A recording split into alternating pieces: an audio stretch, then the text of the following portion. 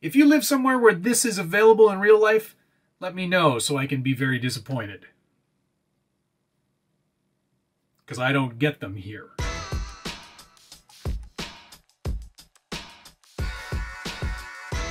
Welcome back to the Skilled Builders Guild. Thanks again for watching. Today we're taking a first look run and review of the new FMS Jimny. And you're saying to yourself, what exactly is a Jimny?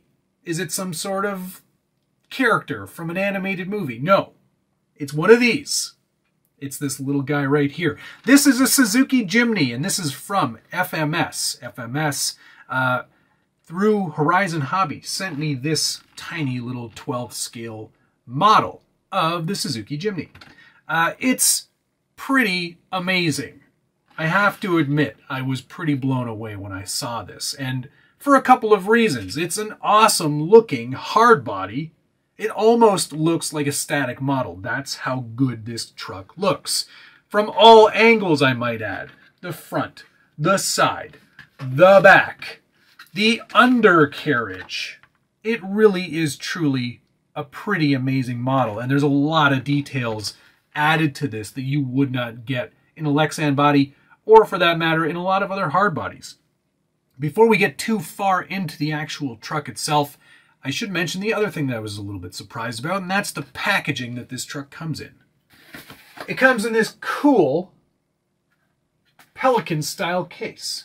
And there's a little, cardboard outer cover thing that kind of details some of the details of this truck, but this itself is a pretty neat carrying case, and it's actually emblazoned, embossed with the Suzuki Jimny logo on there.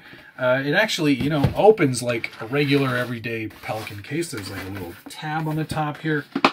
Open that up, and that's where your truck would be, which is pretty neat. Great carrying case.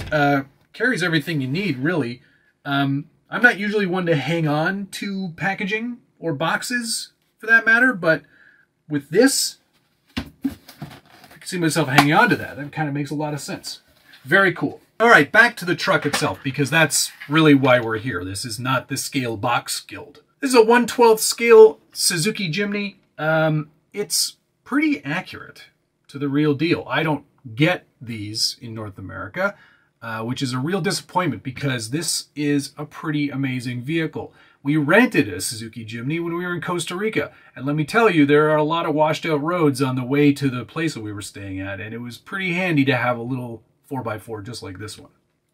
It's got a 187 millimeter wheelbase, 16 millimeters of ground clearance, so it's not going to be a rock crawler by any means, but it will be a really excellent trail truck. And I think it's going to look amazing in video, if I'm honest, just because of the amount of detail in this crazy good hard body. There really isn't a bad angle for the Jimny, in my opinion. It's almost like it's like an everyday man's G-Wagon. It's kind of got those kind of proportions, and I really, really like it. I've always been a fan of the Jimny. Full interior, all the doors open, the hood opens, and there's actually, even on this model, there is an engine.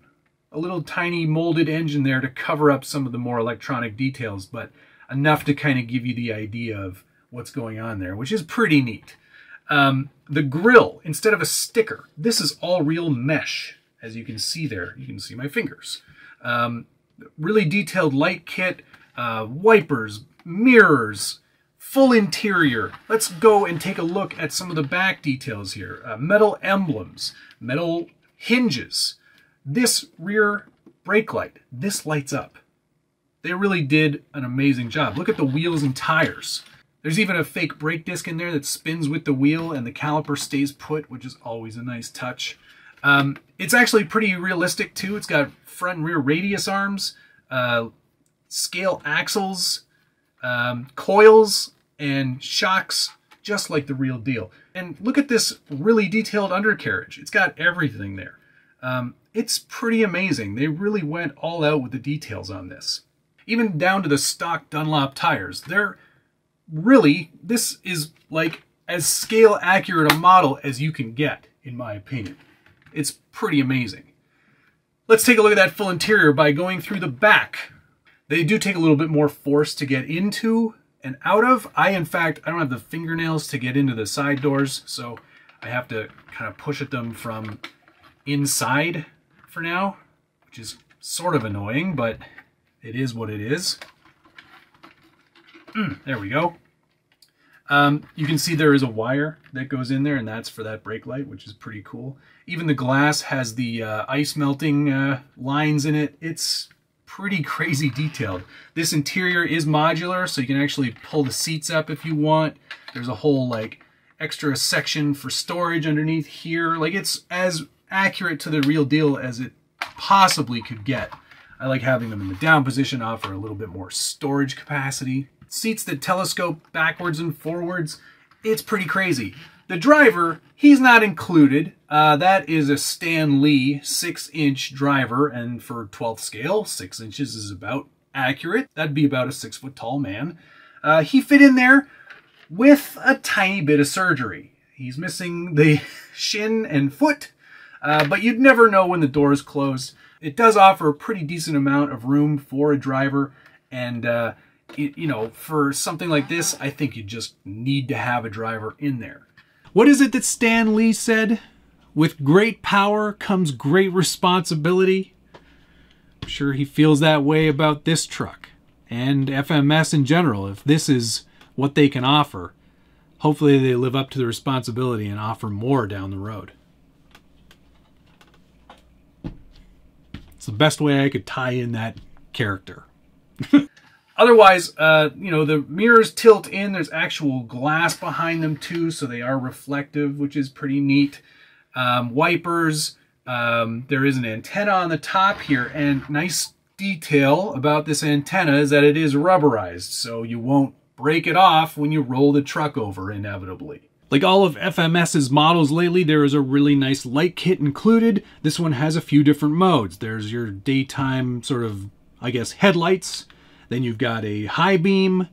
Then you've got sort of a, I don't know, this sort of be like a caution or warning system where all the blinkers are flashing, and you've got your lower fog lamps on as well. Then there's another one where it's just fog lamps and then off. So all in all, many different functions. If we go through this again, you will see that the turn signals are a thing that still exist here. I don't know if there's a mode that changes having them on or off. There's got to be a way to do it, something I will definitely investigate. It always seems to confound me. There should be a way to turn those off, but I haven't found it yet. On the back, you will see here reverse lights as well, which is pretty neat. I like that a lot.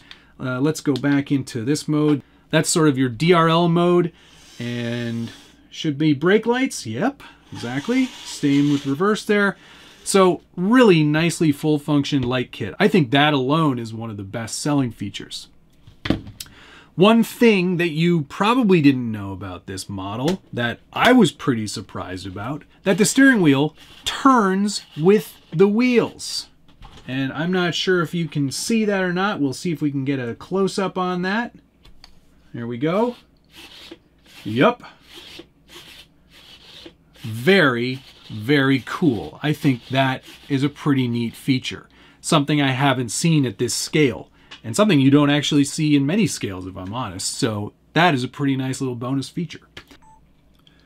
The transmitter is fine. It's not amazing, but it is pretty decent. It's got a good solid weight to it.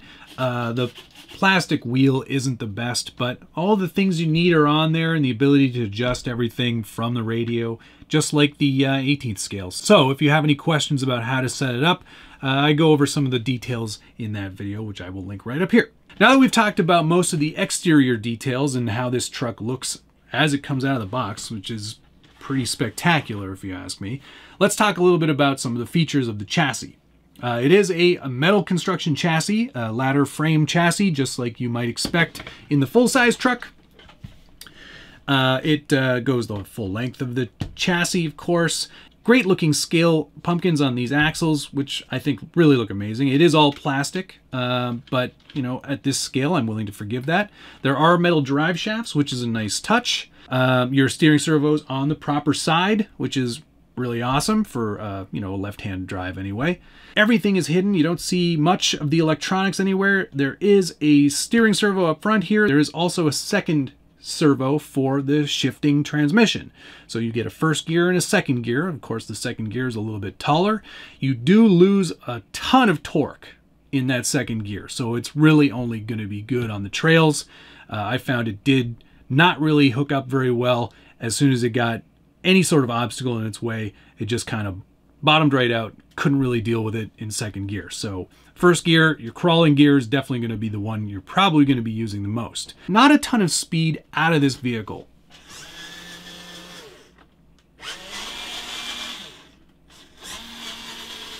That's of course first gear. Second gear obviously does give you a ton more speed and a decent drag brake too. Like I said though, you aren't going to get a ton of torque in that second gear, so performance is definitely going to suffer in an off-road sort of situation. Nice strong steering servo though, plenty of throw on that.